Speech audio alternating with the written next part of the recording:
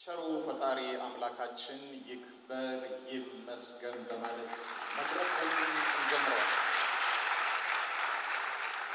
የተወደዳችሁ የኪነ ጥበባትና የመገናኛ ብዙሃን ቤተሰቦች፣ ባለሙያዎች፣ ጥሪ የተደረገላችሁ እንግዶች፣ ክብራትና ክብራን እንኳን በደህና መጣችሁልን።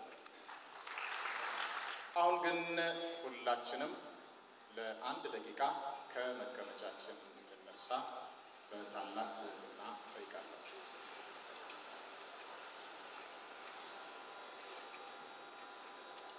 ገና 17 ቀኑ ነው። የሐዘኑ ቁስል ከአንጀታችን ከልባችን አልወጣም አልጠፋም። ባለፈው መጋቢት 1 ቀን በኢትዮጵያ አየር መንገድ ሲጓዙ አደጋ ለደረሰባቸው ወገኖች የአንድ ደቂቃ የህሊና ጸሎት እንድናደርስላቸው ጠይቃለሁ።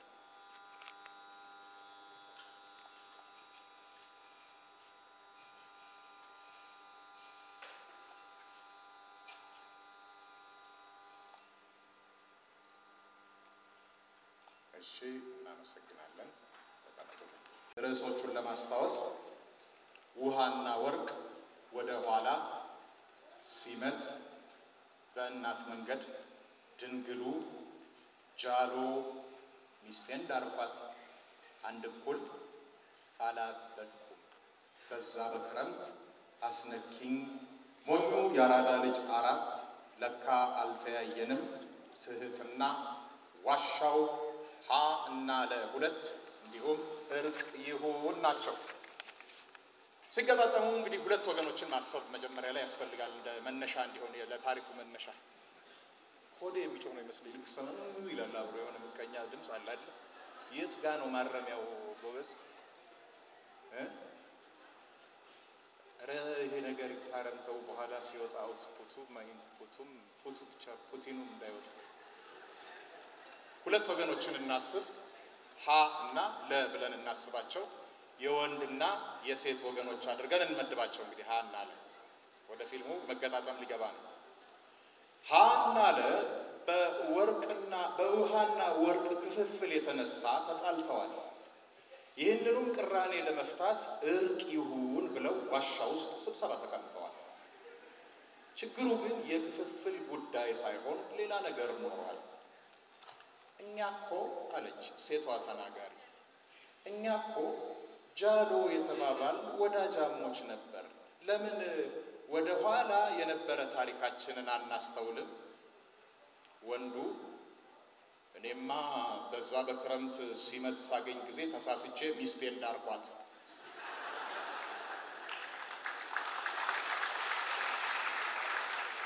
በዚህ የተነሳም ሰው ሁሉ ድንግሉ ይለኛል። እናም ያንቺን አስነኪኝና አንድ እኩል እንሁን ብዬ በትህትና ጠይቃለሁ።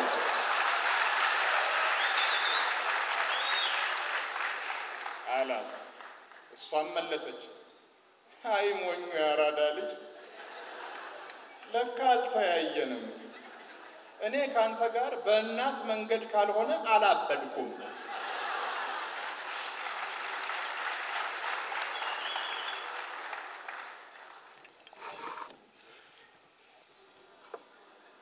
ከወቅታዊ ጉዳይ ጋር ያያይዟል። በዚህ አንድ ዓመት ጊዜ ውስጥ ከታዩ በርካታ ፊልሞች የማይተናነስ እንዲያውም ፊልም አይደለም ይሉታል እንጂ ከፊልሞቹ ላይ የሚልቅ አስገራሚ ትዕይንት ነው። በየወራቱ፣ በየሳምንታቱ፣ በየቀኑና በየሰዓቱ የሚለዋወጥ የተመልካችን ግምት ያዛባ ፍጥነቱን መቆጣጠር የማይቻል ድንቅ ድራማ ነው። ተዋንያኑ ከ100 ሚሊዮን በላይ ናቸው ከሀገር ውስጥና ከውጭ። መድረኪቷ ወይም ስክሪኗ ደግሞ እናት ሀገር ኢትዮጵያ። እስኪ ባለፈው አንድ ዓመት ከተከናወኑ ተግባራት በጣም ጥቂቱን በፊልምኛ እንቃኛቸው። የዛሬ ዓመት ገደማ በዚሁ መጋቢት ወር 2010 ዓመተ ምህረት ላይ ሮማንቲክ ሆኖ ነበር የተጀመረው። ስንኖር ኢትዮጵያዊ ስንሞት ኢትዮጵያ ሮማንቲክ ነበር። ጥቂት እንደቆየ ወደ ክራይም ተቀየረ። ለሰኔ 16ቱ ፍንዳታ ክራይም ሆነ። የጅጅጋው ፍጅትና የእምነት ተቋማት ውድመት ትርኢቱን ወደ ኦረር ዘውግ ለወጠ።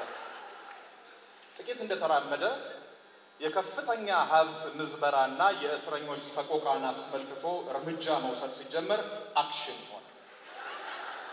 በየመሃሉ የተረብና የነቆራ የመበሻሸት ትዕይንቶች እየገቡ አንዳንዴ ኮሜዲ ሌላ ጊዜ ደግሞ የፋርስና ሳታይር ይዘት እየሰጡት መራመዱን ቀጠለ። በየክልሉ የተከሰቱ ግጭቶችና ግድያዎች በሚሊዮን የሚቆጠር የህዝብ መፈናቀል ከባዕድ አገር ጋር ለሚደረግ ጦርነት የተዘጋጁ የሚመስሉ አዋጆች ማስጠንቀቂያና መግለጫዎች ከፊት የዞር ካላል ከሚሉ አይነቶች ማለት ነው።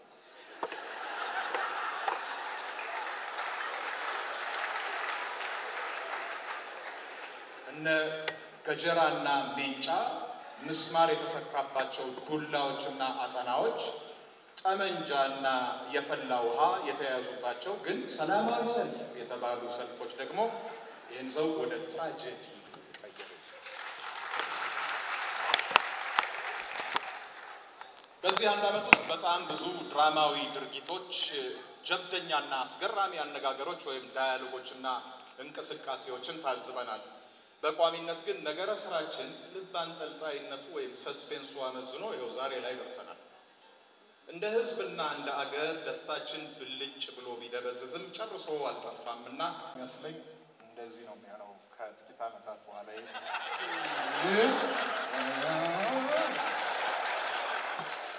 እንደ ህዝብና እንደ ሀገር ደስታችን ብልጭ ብሎ ቢደበዝዝም ጨርሶ አልጠፋምና ተስፋ ባለመቁረጥ የተጎዳነውን ተጎድተን ትርፍና ኪሳራችንን ከወጪ ቀሪ ስናሰላው የባሰ አያምጣ እያልን እንደምንገኝ እሙን ነው።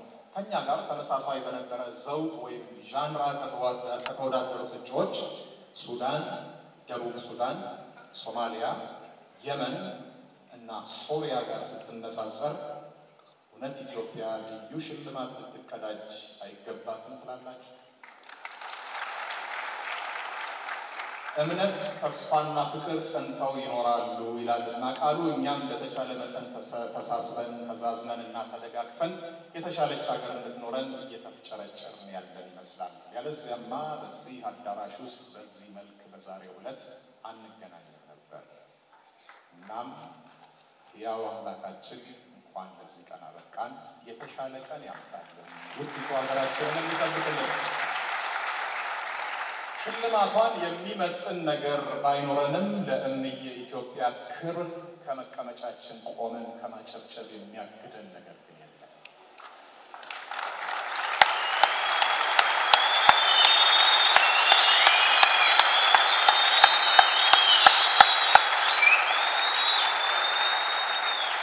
አመሰግናለሁ። ወደ ዋና አዘጋጁ በቀጥታ አልፋለሁ።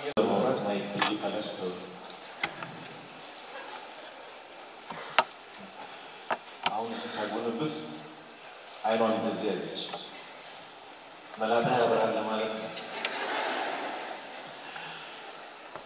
ያው ባለፈው ስለ ባዜና ወጥተናል። ዛሬ ትንሽ ስለ መላታ እናወራለን። አንዳንዴ እኛ ቤት የኔ መላታ አጀንዳ ይሆናል። እንዴት እንደሆነ አላውቅም። ብቻ እቴጌ ጉዳዩን ይጀምሩታል። ሴቷ ልጅ ጋቢ ትከተላለች። የአፌት መደምደሚያውን ይሰጣል። ቡቡ ማለት ነው። በቡቡ ነው የምታውቁት። እና አንድ ቀን ትምህርት ቤት ሲሄድ የእሱ ወንድሞች የእሱ ጓደኞች በሙሉ አባቶቻቸው መላጣ ነው እና ዳዲ አለ እንዴት ነው የኔ ጓደኞች ሁሉ ጸጉር አላቸው፣ አንተ እንዴት ነው መላጣ እንኳ? አይ አንተ አባት ስፔሻል ነው አልኳት። ተበሳጨ እና እኔ ስፔሻል አይደለሁም ማለት ያው ቱክ ይላል። ትንሽ የእሱ ደም ቅልቅል ከሰሜንም አለበት እንደኛ እና ለማስረዳት ነው የቻልኩትን ያህል እና አባትነትና መላጣነትን አያይዤ አስረዳሁት እና ይመስለኛል የኔ ልጅ ብቻ ይመስለኛል ባለም ላይ ቸኩሎ መላጣ አባት ነው የሚጓጓ ያለው። ጥሪያችንን አክብራችሁ ስለተገኛችሁ በሰዓቱ በጣም ከልብ አመሰግናለሁ። ክብርት ብዙነሽ መሰረት ጥሪያችንን አክብረው በመገኘቱ በጣም አመሰግናለሁ። በጣም ብዙ ጊዜ ነው ስልኬ ላይ ሲደውሉ አስጀምሩም ቢሮ ቅርብ ነው አንድ ጊዜ ተረጋጓቸው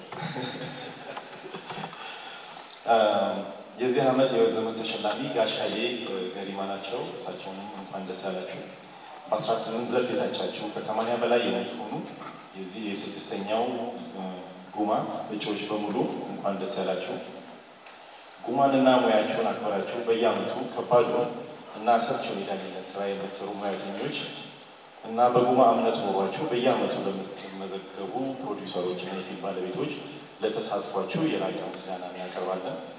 ጉማን ለስድስት ተከታታይ ዓመታት ያለማቋረጥ ከጎን በመሆን የተሳተፋችሁት የጉማ አጋር ቤተሰቦች እንግዲህ ስማቸውን ሁሉንም እደረድራለሁ።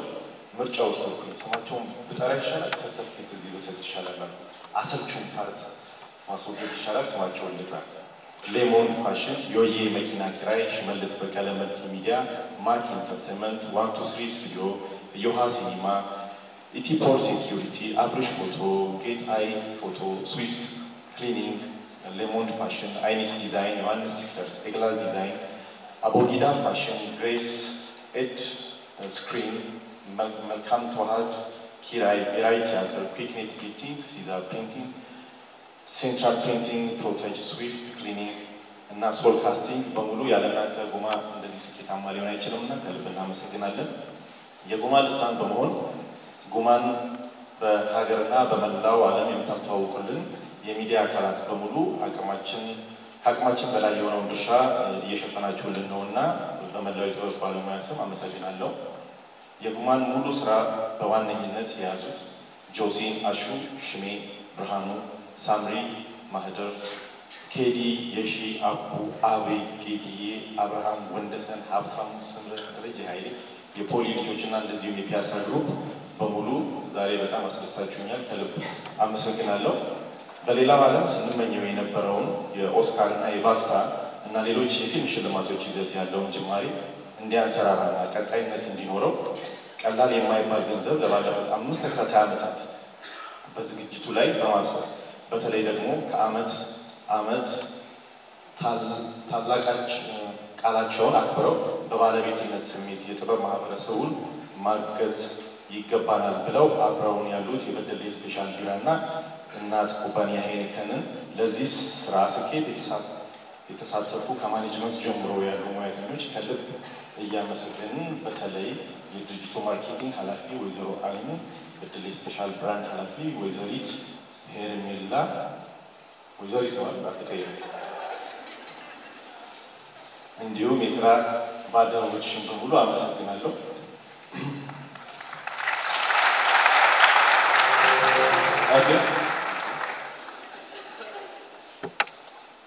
ብዙ ጊዜ የሄርሜላ ስልክ በማንኛውም ሰዓት ነገር ይነሳል፣ ስልኳ ሲጠራ እና ከሊሊ ጋር ጦርነት የእሷ ስልክ ይነሳል፣ የኔ ስልክ አይነሳም ትላለች እና አንድ የሄርሜላ ብድግ ወይ ቲሽ ሊሊ ብድግ እጁን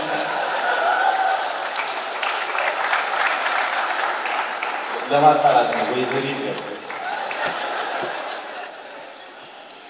የበደሌን ቢራ በመወከል አብረውን የሚሰሩት የካክተስ ድርጅት ኃላፊዎችና ጠቅላላ ሰራተኞች ሁሌም ከእናንተ እንደተማርን ነውና እናመሰግናለን።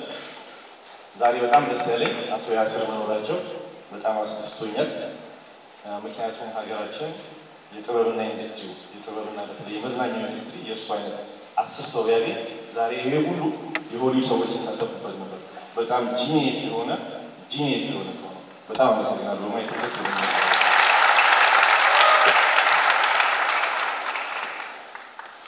መቅዲ የለችም ሌሊ ይቅርታ ይሁን እየጠበቅሽ ማለት ይችን አንድ ዓመት ምንሰት አልፈጠርኩም። እንደውም 2 ዓመት ነው ይቅርታ ካለ አሁንማ ይቅርታ እንደውም እንዳንል ፕሬዝዳንታችን ሴት ናቸው። መከላከያ ሚኒስትር፣ ፍትህ ማን ነው የሚፎርሸው? በዚህ ጊዜ ባሎች አንፎርሹ። በዚህ አጋጣሚ ታናሽ ወንድሜ ቃል በዚህ ክረምት ወደ ትዳር ዓለሙ ይገባል። እቺ ከላይ የተናገርኳት እንደማትፎርሽ ለማሳወቅ ነው። ሜለን አይፎርሽም፣ አይዞሽ። እንግዶቻችን በሙሉ መልካም ስድስተኛው የጉማ ሽልማት ይሁንላችሁ። በጣም አመሰግናለሁ። ጉማ ሁሌም ይቀጥላል።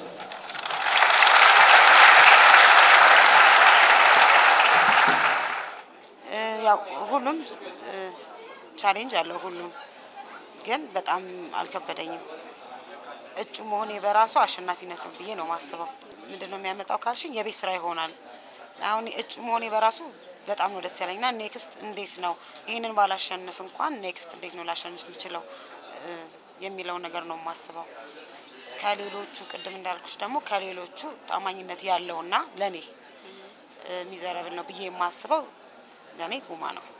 ከሌሎቹ ሽልማቶች ለየት ይላል ብለሽ ታስባለሽ? በጣም ለኔ አዎ በጣም። እሺ ሌላስ አሁን ከዚህ ቀጣይ ያዘጋጅሻቸው ፊልሞች አሉ ተሳተፍባቸዋለሁ ብለሽ የምታስቢያቸው? አዎ አሁን እየሰራሁት ያለሁትም አለ ይወጣም አለ። እንጠብቅ ለሚቀጥለው አመት ለሚቀጥለው ደግሞ በሌላ ፊልም ታጭቼ እንደ እግዚአብሔር ፍቃድ። እሺ የፊልም ኢንዱስትሪ ውስጥ እንዲነቃቃ ምን መደረግ አለበት ብለሽ ታስቢያለሽ? ይሄ በጣም ከባድ ጥያቄ ነው። በጣም የሚከብድ ጥያቄ ማለት ነው። እሺ ምክንያቱም እኔ የማስበው ፊልማችን አላደገም ገና ነው ከሚሉት አይደለም ማለት የዛሬ 10 አመት የዛሬ 15 አመት ከዛም በላይ ፊልሞች ተሰርተዋል። የዛን የሚሰሩትና አሁን በጣም ለውጥ አለ። ከውጮቹ ጋር ራሳችንን ኮምፔር ማድረግ የለብንም።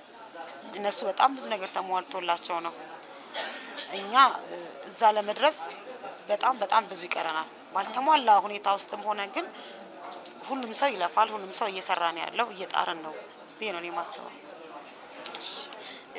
ከዚህ በኋላስ ይሄ ሽልማት ባታሸንፊ ምን ይሰማሻል? ምንም ባሸንፍ በጣም ደስ ይለኛል። ባላሸንፍም ኦሬዲ አሸናፊ ነኝ ኖሚኒ መሆኔ ብዬ ነው የመጣሁት። እሺ አመሰግናለሁ። የታጨሽበትን ሽልማት ዘርፍ እንድታገኝ እመኝልሻለሁ። እሺ ቴንክ ዩ። እኔ ቆንጆ ነኝ። እኔም አመሰግናለሁ። ዮርዲ ዲዛይን አቢ ሄር ኤንድ ሜካፕ ስታይል ሁለቱ ናቸው። ልብሴን ዮርዲ ዲዛይን አትሰራች። እሺ በምን ፊልም ነው የታጨሽው? ለካ አልተያየንም ምርጥ ተስፋ የተጣለባት ሴት አርቲስት። ገጸ ባህሪዋ ማን ናት? ሳምራይት። አሸንፋለሁ ብለሽ ታስቢያለሽ? እጅግ በጣም አዎ። እኔም እመኝልሻለሁ። በጥበብም ማበረታታቱ ለሙያተኛው እውቅና መስጠቱ ደስ ይላል በጣም። 100 ሚሊዮን አርቲስቶቻችንም ትንሽ ነው ቁጥራቸው። የሽልማት ፕሮግራሞችም ትንሽ ናቸው። ይሄ ጅማሮ ነው።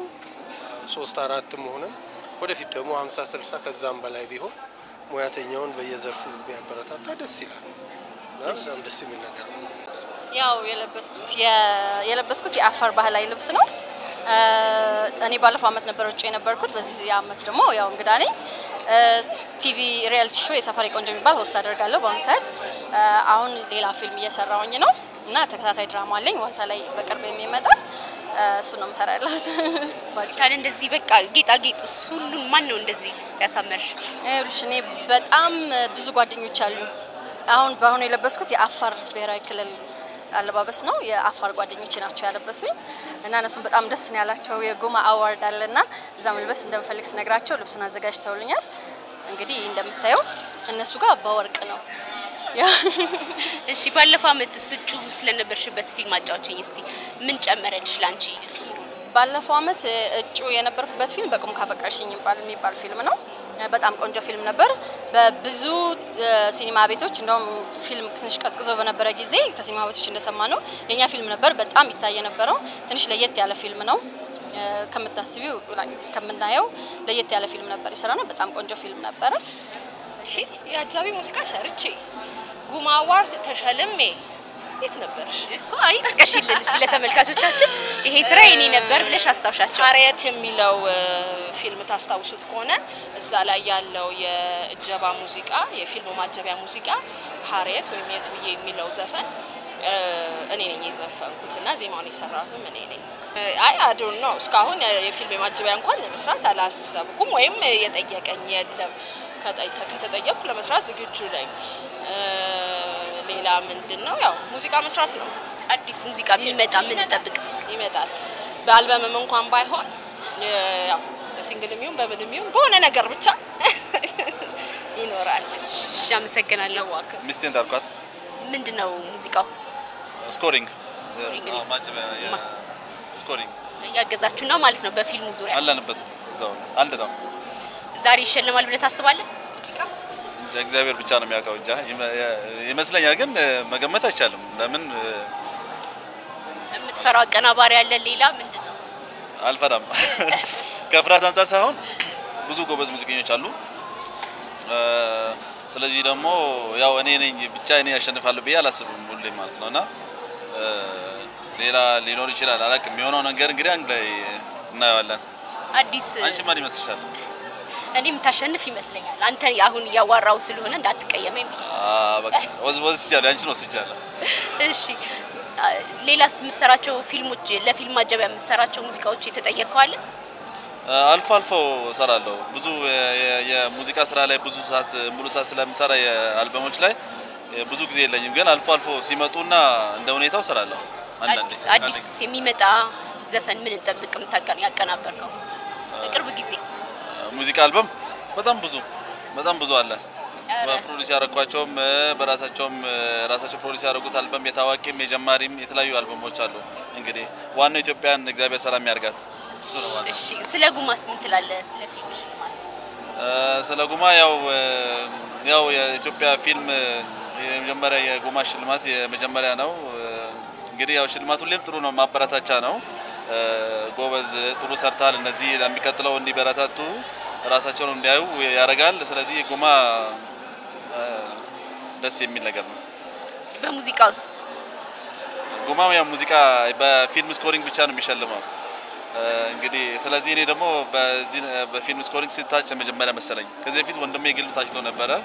እዚህ ላይ ግን እኔ ስታጭ የመጀመሪያ ነው ጉማ ላይ። እሺ እንድታሸንፍ እመኝልሃለሁ። አመሰግናለሁ። አሜን ይሁንልህ። እሺ ስለ ሙዚቃው ልጠይቅ። ዛሬ ጉማ ላይ ያንተ ፊልም ስኮር ሰርተሃል አይደል? እና እጩ ነህ። ምን በሚል ፊልም ላይ ነው የሰራው? ሚስቴ እንዳርኳት በሚል ፊልም ላይ ሳውንድ ትራክ ነው የታጨው። ግጥሙን ወንደሰን ይሁብ ነው የሰራው። ዜማውን አህመድ ተሾመ ወይም ዲምቢ። እዛ ሙዚቃው ቅንብሩን ብሩክ ተቀባ ይባላል የሰሩት። እንዴት ነው እናሸንፋለን ብላችሁ ታስባላችሁ? ሁላችንም ለማሸነፍ ነው የመጣ ነው። እናሸንፋለን ብለን አስባለን። ማንን ትፈራለህ? አሸንፋለሁ አትልም? እናሸንፋለን እናሸንፋለን እኮ የሚበልጥ እናንተ እጩ በሆናችሁበት ውስጥ የሚበልጧችሁ ሰዎች አሉ? ሁሉም ሳውንድ ትራክ የሰሩት ሁሉም ዘርፍ የታጩት ሙያተኞች ሁሉም ጎበዞች ናቸው። እንግዲህ ራሳችንን ከነሱ ጋር ነው ያፈካከረን ያለነው። አንተ በፊልም ውስጥም በአክቲንግ ትተውናለህ እና እንዴት ነው ፊልምና ሙዚቃ አይደጋገፍ? በጣም ይደጋገፋል። በጣም የአንድ ሳንቲም ሁለት ገጽታ ነው ይላል ተስፋ አበበ። እንደዛ ነው። እና አሁን አዲስ ስራስ ምን እንጠብቅ? በፊልሙ ወይ በሙዚቃ? በፊልሙ ሳይሆን በሙዚቃ ኦሬዲ አልበሜን እየጨረስኩኝ ነው። ያው እስከዛው በፊትም ነጠላ ዜማዎች ይኖርኛል። ይሄ ነው እንግዲህ ያለን ፕሮጀክት። ምን ያክል ጊዜ እንጠብቅ? ለአልበሙ ከሆነ በዚህ አመት መጨረሻ ነው ብያሰብኩት። ሲንግል ግን ያው ትንሽ ጊዜ። እሺ ፊልምስ? ፊልም ላይስ? ፊልም ለመተወን እንጂ ፕሮዲዩስ ለማድረግ አላሰብኩኝም። ለመተወን ግን ያው አሪፍ ስክሪፕት ሲመጣ ተወናለሁ። እሺ ብቻወተው ብለህ የምትለው ገጸ ባህሪ አለ? ሁሉንም? እሺ የጉማ ሽልማት ምን ጥቅም አለው ብለህ ታስባለህ? የጉማ ሽልማት ከነባሮቹ በተሻለ አዳዲስ ለሚመጡ ተዋናዮች በጣም ጥቅም አለው ብዬ አስባለሁ። ምክንያቱም ከዛም የተሻለ በተለይ ደግሞ ተስፋ የተጣለበት ተዋናይ ወይም ተዋናይ ተብላ ስትሸለም ነገ በጣም ትልቅ አስተዋጽኦ አለው ብዬ አስባለሁ። የፊልሙንም ኢንዱስትሪ የሙዚቃውንም ኢንዱስትሪ በደንብ ይደግፋል ብዬ አስባለሁ። እሺ አመሰግናለሁ። እንድታሸንፍ ምኞቴ ነው።